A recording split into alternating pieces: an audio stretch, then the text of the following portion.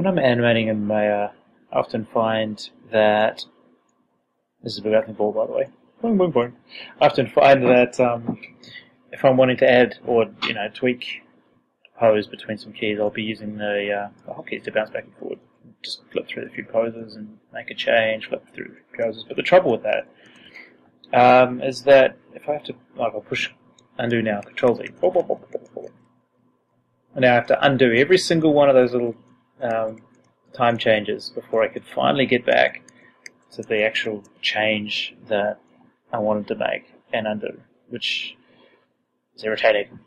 But I have found a solution, and it comes in the form of this blog post here, which is quite nice. And you can get the link of this in the description.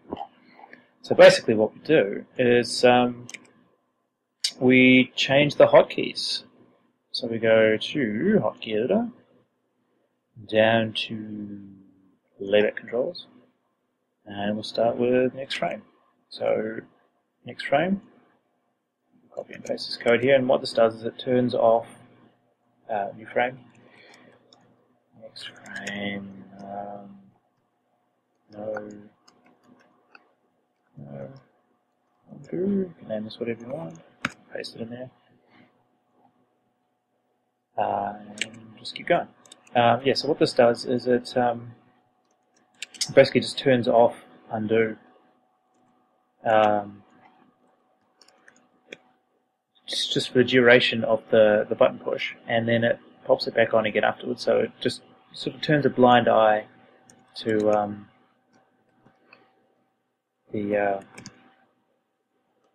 this particular action,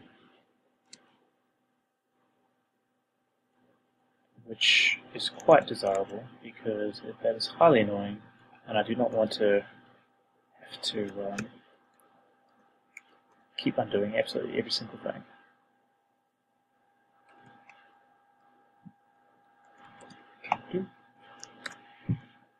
So, previous key.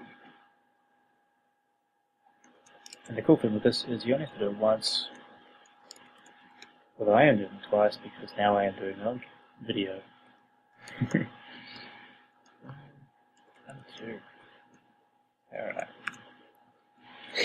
Alright, so now we've got our new selection of keys. So we go up in here, next frame, here's the code, option dot.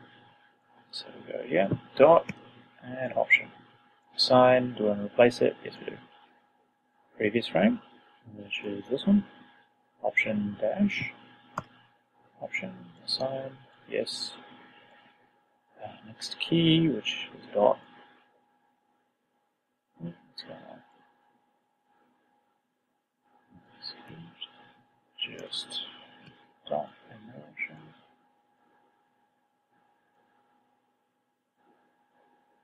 Oh, I missed that one. Previous frame, which is plus dash as it is. Dash option, sign, yes. Frame there. And the previous key is dash. And save it, and it does say you need to restart, but I'm pretty sure you can get away without restarting. That's probably a good idea too anyway. Close this. So now, I can make a change. I can say, back and forward, this change is pretty terrible. It's now not bouncing correctly at all. Let me just go back and undo.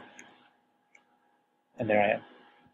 I just pushed undo twice, by the way, and it's undone the move straight away without having to go back and undo every single tiny little incremental timeSlider change I made. Having said that, that only works with hotkeys. If I drag this to here and here, it's still going to undo all of that manual dragging. But it's something. It does help. So there you go.